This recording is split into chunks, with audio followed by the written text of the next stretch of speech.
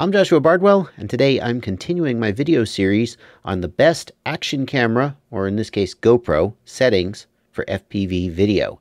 Today we're going to be looking at why YouTube ruins your FPV videos and how to get YouTube to ruin them as little as possible.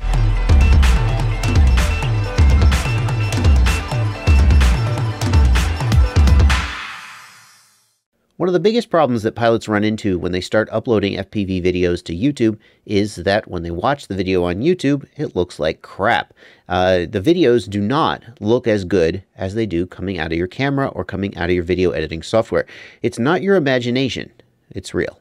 And the reason that the videos look so bad comes down to bitrate. Now, it's pretty hard to find reliable information about what bitrate Google uses when they send video down to you from YouTube. One place we can go is we can look at the bitrate that they recommend you use when you upload video to them.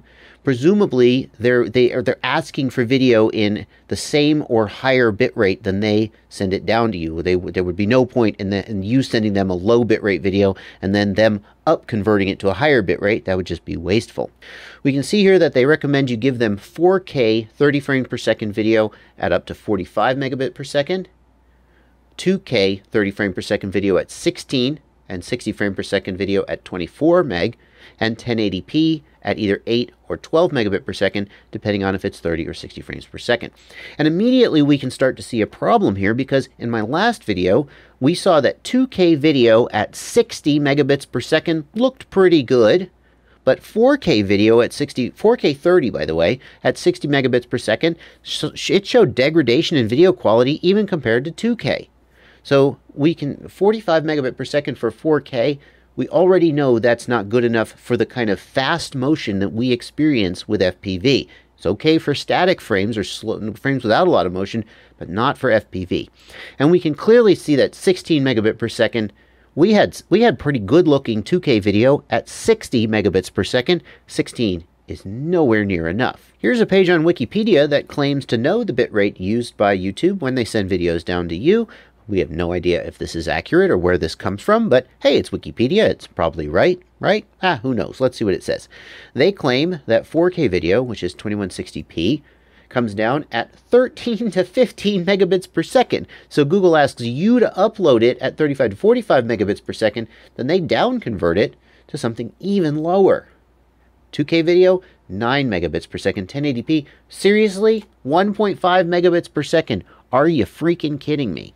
The bottom line is that whatever bitrate YouTube uses is completely inadequate for the kind of fast motion video that we're doing when we do FPV, freestyle or racing. It's completely inadequate, and it will always look like garbage.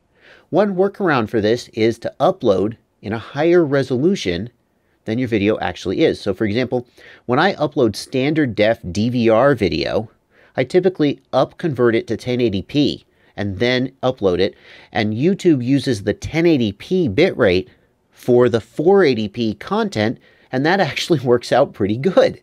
So can we do the same thing with 1080p? Let's say you're going to upload a 1080p high def video, you convert it to 4K, and now Google will use the 4K bitrate for the 1080p video, and maybe it'll look better. But there's a catch there. Well, first of all, will the bitrate even be enough? Will it look better? What's the best way to do it? I'm gonna answer that question.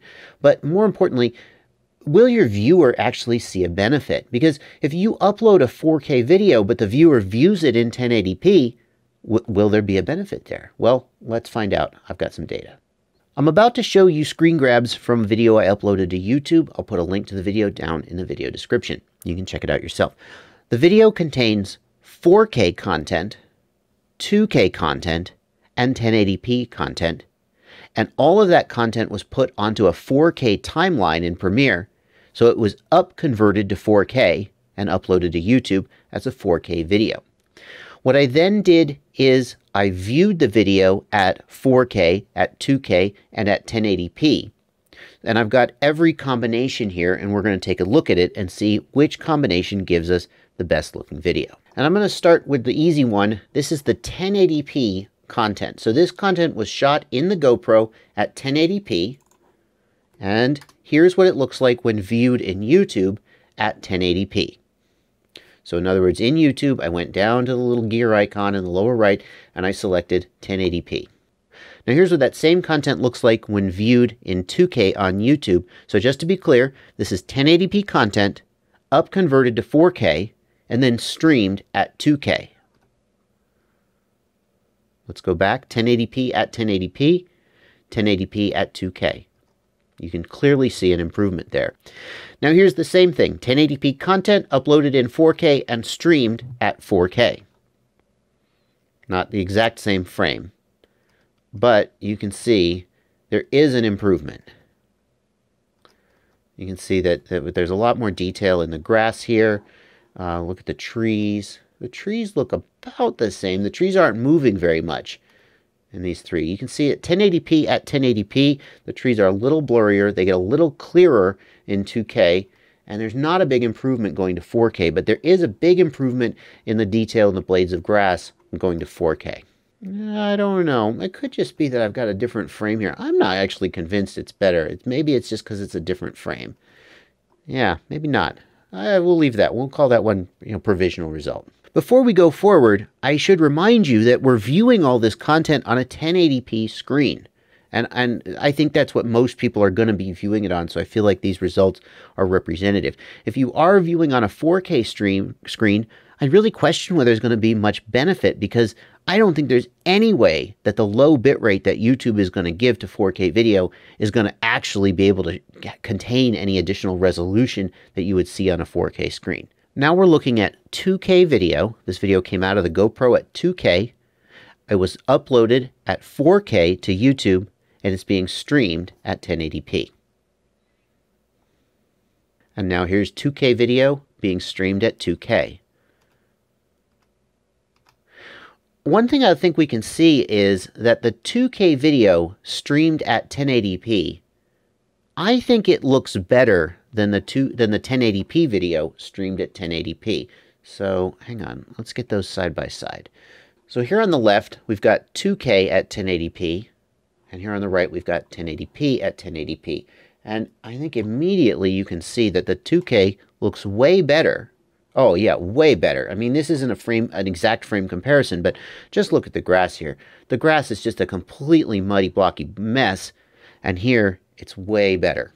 So interestingly, it seems like 2K video coming out of the GoPro will look better to the viewer, even if the viewer is only viewing at 1080p, and presumably even if you only upload at 1080p, although that's not the exact test that we did. Now let's see if streaming at 4K makes any difference. So this is 2K content streaming at 2K, and here's 2K content streaming at 4K. And there's really not a lot of difference. So if you're wondering whether there's a point in up-resing the content to 4K and streaming at 4K, it doesn't look like there is. Finally, let's look at 4K content. This is 4K content that came out of the GoPro, uploaded at 4K, obviously, and then streamed at 1080p. Here's that same content, uploaded at 4K and streamed at 2K. 4K content streamed at 2K. And 4K content streamed at 1080p. I think the 4K content streamed at 2K looks actually worse than the 2K content streamed at 2K. So that's also pretty interesting. Now I know there are those of you who are saying, yeah, but you're looking at still frames, and still frames aren't representative of what you see. There's P frames and I frames and all kinds of frames and all that nonsense. I have tried to carefully select the still frames to represent what I see after not literally hours, but a lot of watching this video and staring at it and poring over it. But if you don't trust me, if you don't believe me, or if you just plain disagree with me, you can find this video. It's up on YouTube. I'll put a link in the video description, and you can look at it and you can make your own conclusions and argue with me in the comments. I will show you a few little subsections, though. I don't want to go on too much longer about this, but I really feel like these results hold. So here's 4K content, and I'm viewing it at 4K. This is a 1080p monitor. I acknowledge that. I submit that. Look at this image. Come on, we're not at 4K here. You broadcast this image on a 4K monitor, this is not going to suddenly become sharper. All this blob here. So if we go ahead and watch this, and by the way, I'm going to watch it at quarter speed just to make it a little easier for you to see, what's going on. Just take a look at the grass right? Take a look at how sharp and blurry it is, etc. Right? Okay, you're starting to get a sense of it, right? Get a sense of the image. Okay, fine. Now, I will tell you, if you watch this at 2.7K, it's worse. If you've got 4K content out of the GoPro, definitely watch it at 4K if your computer can keep up with that. Yeah, definitely. But hang on. Here is the 2.7K section of the video, and we're watching it at 4K. And if you don't see a night and day difference between the 4K content and the 2.7K content, I don't know what to tell you. Let's watch it in motion, because still frames are not the final picture, yada, yada, yada. I think this looks way better than the 4K content out of the GoPro. And it's because the GoPro at 4K is putting out a worse raw image that you then feed into, you start garbage in, garbage out. The 2.7K content out of the GoPro is higher quality, and therefore, when you upload it to YouTube, you also get higher quality content. Let's just check to see if downloading at 4K from YouTube is helping us. So now we've got 2K content, and it's being downloaded and viewed at 2K, 2.7K. Sorry, I keep saying 2K, but it's 2.7K. That's a mistake. I apologize for that. 2.7K at 2.7K. Yeah, I think it's a little worse.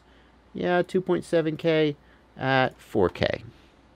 Yeah, I think it's a little better. The other thing I'm going to take from that example is that I do think the still frames are representative of the video as a whole. And we're only going to look at still frames from now on, but I am making all these source videos available to you. They're linked in the video description, and you can dig into them to your heart's content. Now let's talk about bitrate. And the next question I wanted to address is there an advantage to using a higher bitrate when you encode? So here I am in Premiere. And this is actually the project I'm working on right now. This is, we've got Inception here. I'm recording me editing this very video. When you do the option to output, you put your target bit rate. And you can choose a very high bit rate or a lower bit rate, right? Well, the GoPro is outputting 2.7K footage at 60 megabits per second. So is there an advantage to rendering at 60 megabits per second before you upload to YouTube? Now, obviously, the 60 megabit per second video looks better when I view it on my hard drive. But when it goes up to YouTube and YouTube renders it down, is any of that advantage retained? And I submit that the answer is no. I submit that these images are almost completely indistinguishable from one another. When you consider that the 60 meg file is 663 meg and the 16 meg file is 126 meg, so more or less 1/6 the size, I don't think there's really any advantage to rendering at that drastically higher bitrate if you're just going to upload it to YouTube in the end. And here's that same frame viewed in 1080p resolution. So we're streaming down from YouTube at 1080p. And in this case, it almost looks like the 60 meg one looks a little better. I can see that it's exactly the same frame. I think the 60 meg one looks a little better, although I'm kind of at a loss as to why it wouldn't look better at 2.7K, but it would look better at 1080p. Regardless, the difference, it's pretty small. I think it's pretty small. And I'm not sure I would take 6 times larger file just to get that marginal improvement for somebody who's viewing at 1080p. And that's going to bring us to the end of this video. I hope you've enjoyed going through this information. Let me sum up for you what I think the results are. Number 1, there is no point in recording your GoPro Hero 5 session video at 4K because the fast motion overwhelms the bitrate. And I think that's true for the Hero 5 session and any GoPro camera that uses 60 megabit per second or less, which is basically all of them. So for FPV, I don't think there's any point in recording at 4K. 2.7K gives you the best image quality because that's the sweet spot where the bitrate is high enough to capture the data and the resolution is high enough to show the resolution. As far as uploading to YouTube goes, when you take your 2.7K image out of the GoPro, there might be a small advantage in working on a 4K timeline and exporting at 4K and uploading to YouTube at 4K because YouTube will give you a higher bit rate. But I think that difference is pretty small. I had to really look at the images and I'm not sure it's worth it for the increase in file size when you do backups of your files, which of course you are. The other thing to keep in mind is that people are probably not viewing on a 4K monitor. Some of you out there have 4K monitors, I know, but most people don't. And if you're viewing at 1080p, that difference between 2.7K and 4K is even smaller. So I think, again, the sweet spot is to work at 2.7K, to export from the camera at 2.7K, and upload to YouTube at 2.7K. You will see an advantage in the 1080p content if you upload at 2.7K. The higher quality content apparently makes a difference even if the viewer is only viewing at 1080p. But the best image quality of all seems to be when you export at 2.7K, you upload at 2.7K, and the viewer views at 2.7K. So what I would say is, if you're viewing FPV videos, go look at that gear icon down in the bottom right, and if they have upload, if 2.7K or 1440p is what YouTube calls it, if 1440p is an option, you should go ahead and select it, assuming your internet's fast enough and your computer's fast enough and all that stuff.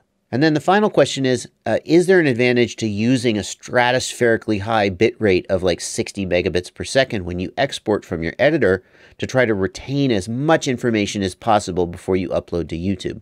And the answer there seems to be maybe a small difference, but at least in my tests, I found that it was nowhere near enough to make up for the fact that the files were so much larger. And from now on, I'm going to go with YouTube's recommendations. They recommend that you upload at whatever it is, 16 to 24 megabits per second or something like that. And that seems to work pretty well. I didn't really see an advantage to exporting at a much higher bit rate. That's going to bring us to the end of this video. And for those of you who are saying, wait, all that content was 30 frames per second. What about 1080p 60 versus 2.7K 30? I know, come on, this video is long enough. I will get to the question of whether 30 or 60 frames per second looks best, but I just felt like this video was long enough and it was time to cut it here. So I hope you'll forgive me for that. I hope you got a lot out of this. And as always, happy flying.